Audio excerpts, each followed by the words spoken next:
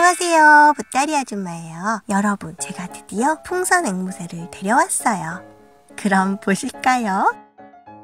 네, 이렇게 생겼습니다. 이건 파스텔이란 풍선이라서 광택이 적은 건데도 이렇게 반짝여요. 일반 풍선은 너무 반짝여서 어쩐지 파충류 같더라고요. 이렇게 풍선 스틱에 발을 끼워서 앉혀봤어요.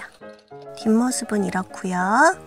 옆모습은 이렇습니다. 긴 꼬리, 뚱뚱한 배. 나름 귀엽지요? 그런데 얘가 정면 얼굴이 정말 못생겼어요. 아, 이걸 어떻게 보여드려야 되나? 살짝 안 되겠다. 못난 얼굴이 궁금하신 분들께서 마지막에 확인해 주세요. 그럼 먼저 260 요술풍선 1개, 펌프, 그리고 얼굴을 그려줄 마카. 검정은 입을 그리고요. 핑크는 볼터치를 그려줄 거예요. 아, 그리고 장난감 눈알 2개. 이건 2.4cm 지름인데요. 좀 작거나 매직으로 그려줘도 괜찮아요. 그럼 빨리 시작해 보겠습니다. 말씀드렸듯이 이 풍선은 파스텔 풍선이라 풍선 재질 중 광택이 제일 적어요. 여러분들께선 촬영할 것이 아니니까 일반 풍선 좋아하는 색으로 만드시면 될 것 같습니다. 풍선은 꼬리가 손가락 5마디 정도 남게 불어주세요. 바람을 2번 슉슉 빼주시고요. 묶어주세요. 이렇게 집게손가락을 둘러 사이에 끼워줍니다. 주입구를 잡아당겨 자락을 좀 길게 묶어주세요. 이렇게요. 끝이 좀 뭉툭하게 살짝 주물러 주시고요. 4마디 크기의 방울로 꼬아줍니다. 또 살짝 주무르시고 4마디 방울로 꼬셔서 접어 모아서 주입구를 꽁꽁 감아서 방울 사이로 밀어 넣어주세요. 이렇게 잘 잡아당기시고요. 이거랑 같은 크기의 방울을 하나 더 꼬아줍니다. 부리가 될 거예요. 이렇게 꼬셨으면요. 이 먼저 꼰 방울 사이로 밀어 넣을 거거든요. 밀어 넣을 때는요. 안쪽으로 돌리는 듯한 느낌으로 가운데는 살짝 미는 듯이 바깥은 안쪽으로 말아 돌리는 듯이 이 부리 방울을 사이에 밀어 넣으시면 좀 더 쉽게 들어가요. 생각보다 정말 잘 들어가요. 모양을 좀 만져주시고요. 이게 불이거든요. 이건 뺨이고요. 여기가 뒤통수. 이제 깃털방울을 만들어 줄게요. 꼭 잡아서 바람을 밀어내서요. 이렇게 지름이 한 2cm 정도 되게 살짝 눌러 잡은 채로 5마디 크기로 꼬아주세요. 그러면 이렇게 얇게 꼬아져요. 바로 이어서 똑같이 주물러 바람을 밀어내고 이번엔 3마디 크기 방울로 꼬아주세요. 이렇게요.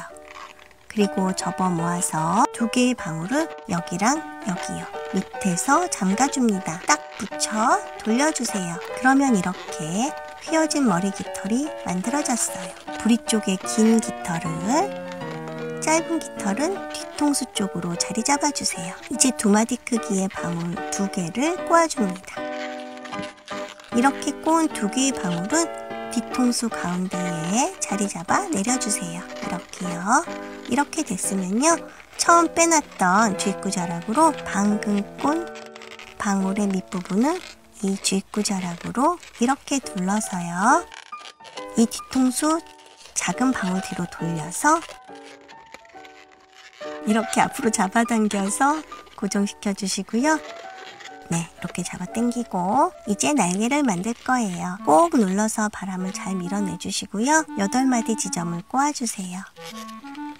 또 꼭 눌러서 바람을 밀어내 주시고 옆에 방울과 같은 두께로 만들어서 접어 올리시고 이렇게 같은 길이의 방울로 꼬아주세요. 그리고 이 긴 방울을 목을 둘러주세요. 이렇게 한 바퀴 돌아오면요.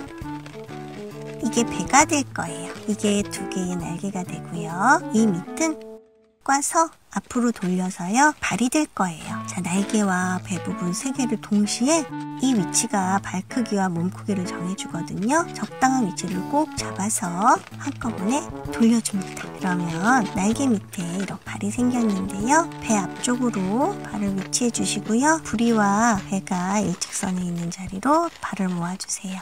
이제 길게 남은 이 자락은 반을 접어서 꼬리를 만들 거예요. 이 끝부분에 여분의 풍선 꼬리가 있어야 묶어줄 수 있는데 지금은 없잖아요. 그래서 이렇게 주물러서 바람을 반대쪽으로 좀 밀어내주시면 한 1~2cm 정도의 꼬리를 만들 수 있어요. 이렇게요. 이 자락을 꼭 쥐고서요.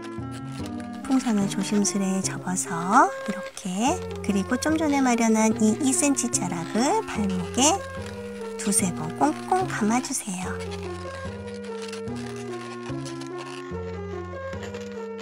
이렇게 됐습니다. 얼굴이 좀 갸우뚱하죠? 목에 있는 쥐입구 자락을 꼭 잡아당겨서 날개와 배 사이에 밀어넣어 숨겨주세요.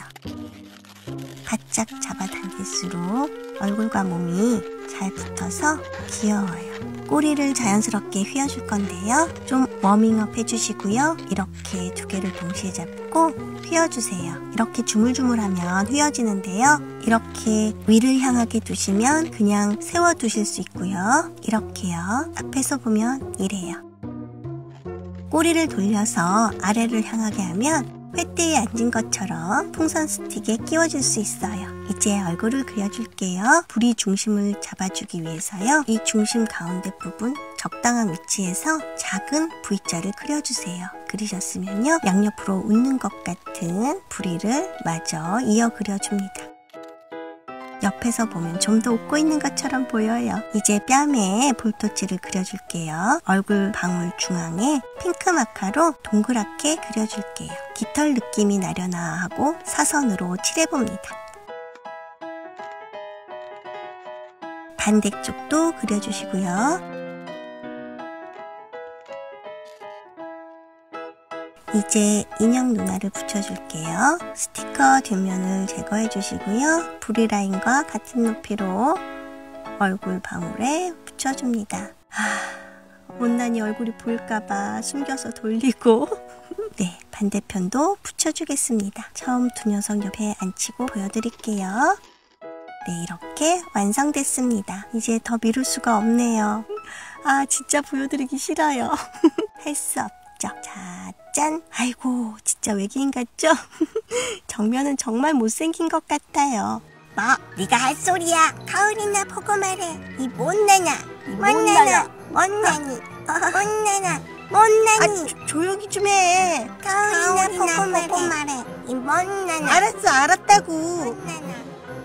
여러분, 보따리는 거울 보러 갈게요. 구독, 좋아요 잊지 마시고요. 안녕, 다음에 또 만나요. 못나나. 보따리! 야!